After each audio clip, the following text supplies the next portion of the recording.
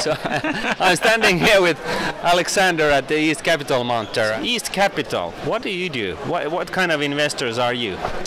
So we are active investors. We are working with emerging markets and frontier markets these days, not only Eastern Europe as we did many years before.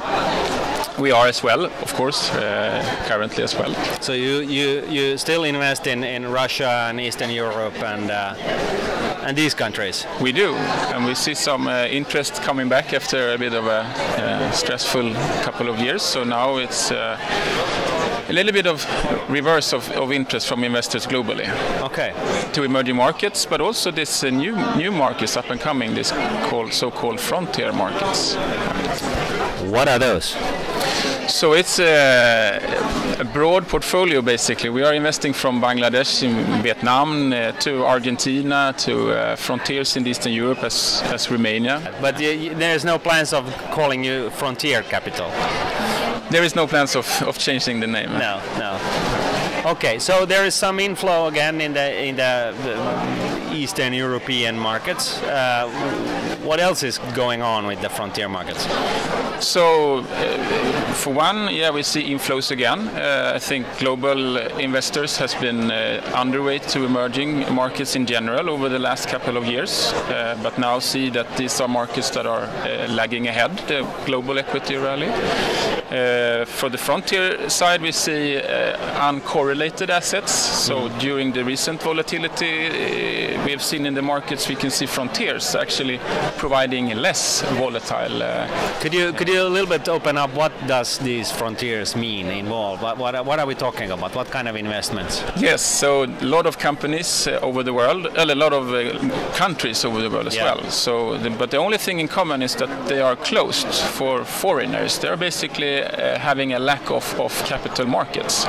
So you either need a license or it's state-owned companies that are about to be privatized, etc. So a lot of reforms that are going on along with this huge growth in the economy. Oh, that's interesting. It's like Finland in the 90s then. I'm too young maybe. Foreigners couldn't invest in the Finnish stock markets, or at least it was sort of restricted to a very high degree. So that's what you do now. You sort of become pals with the state heads, and then you get a sort of a free pass to invest in these frontier markets, and you can sort of open up access for your investors. Is that sort of a good summary, or? I would say more or less, because that's what we did back in '97 when Peter started the company. We're trying to be engaged with both organizations and the states, of course, but also these kind of companies that are actually catching the growing consumer. And I think we do have the same philosophy still, and trying to be exposed to these privately entrepreneurial companies and catch this growth in local economies. So how do you then manage risk? I mean, risk is obviously higher in the frontier markets. I mean, they were higher in the Eastern European markets and probably still are, partly because of Western capital behavior related to these emerging markets. But frontier markets, then it sounds like that's something that you should have sort of helmets on when you go in there. Yeah, exactly. Because that's one, I mean, part of or character of the concept, and each specific country is actually very, you can say, riskful.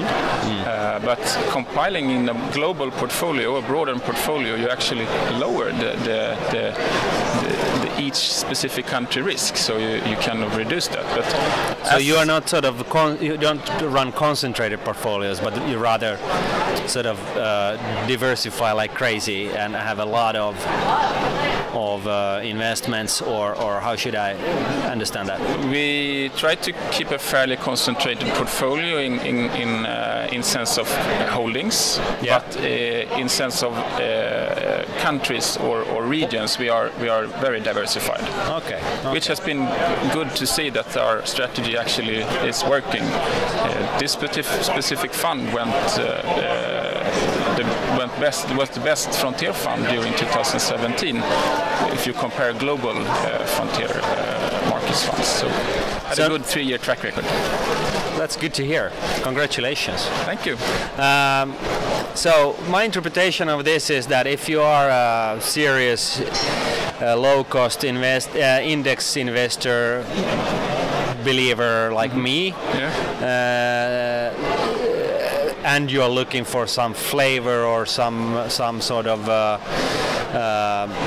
extra exposure to your investment portfolio, East Capital is the way to go, because you are truly active managers. You actually speak fluently the language of the countries that you are investing in, and you actually invest in countries that are sort of, as you said, pre-opening up. You have a bright future, I see.